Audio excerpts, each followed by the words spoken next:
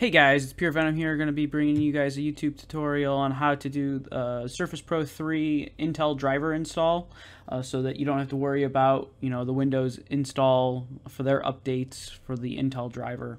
So this update was as of April 29th, 2016. The driver set that you're going to want to download is the 64-bit Windows 10, and you want the zip file. You do not want the exe file. It will not work on the Surface Pro. So I already have it down here. I'm going to bring it up. I already unzipped it for everybody. So this is what it's going to look like in here. Don't use the setup tool because the setup tool just does not work. So what you're going to want to do is go into Device Manager. You're going to right click. You're going to say Update Driver Set. You're going to browse the computer. You're going to say Let me pick the drivers. After that, then you're going to go and choose Hard Disk. It's then going to bring up the basic install disk.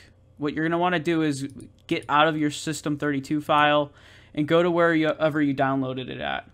So when you click on Downloads, you're going to go to the Win drivers. All you're going to do is go choose the graphic drivers, and then you're going to choose this right here. We're going to hit Open. We're going to hit OK. It's then going to give me the install package for what I need. I'm going to then hit Next. It's going to start installing my drivers. This typically takes a minute or two. The screen may flicker here. I'm hoping that it does not, because the big thing is that I'm recording this on a second computer, and I don't have the ability of cutting out certain things. So while this is installing, the other thing is that, well, of course you can't do anything with that. But if you did want, you can actually update your display audio drivers. Typically, I leave those to whatever Windows left. Big thing is, it does nothing for me. It's still continuing its update, so we're not missing anything on this end here. This takes a couple minutes and typically will require a restart. There you go. There's the black screen. We should hopefully see it here and just come back in a minute what it's doing. So it's installing the actual physical Intel driver, what we need.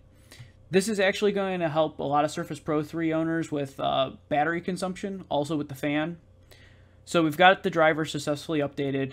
This is the most recent driver for Windows 10, so we don't have to worry about any other issues. So let's close out of everything.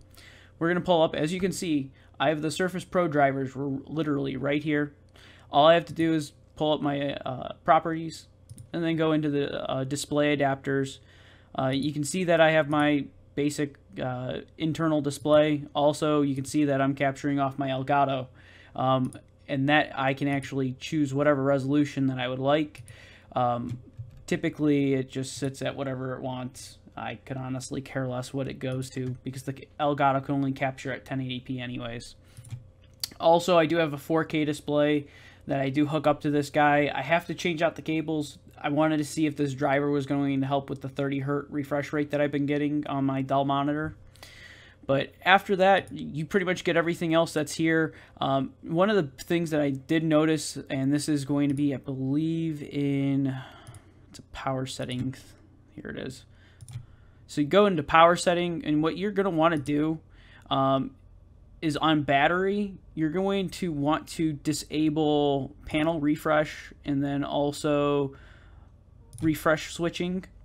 Reasons why: you actually get a flicker on the Surface Pro 3. The Pro 4 does not have this issue, but I let everybody know ahead of time to turn these off because you actually get a little bit better battery life. The fans don't kick up as much, and that makes life a little bit easier on everybody else.